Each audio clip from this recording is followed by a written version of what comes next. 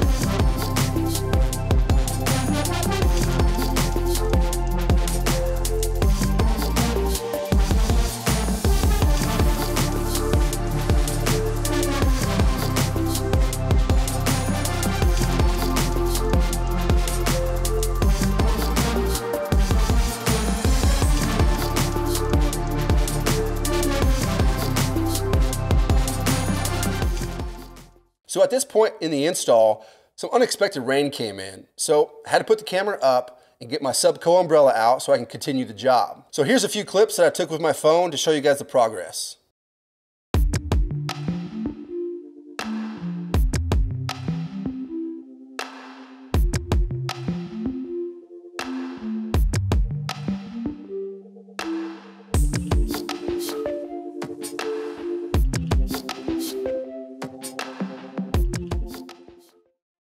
So there you go, guys. Not really the way I wanted to end this video, but hey, you gotta do what you gotta do when you're out in the field. Hope you guys enjoyed this video. Hit that thumbs up, subscribe to the channel if you haven't already. Until next time, we'll see you on the next video.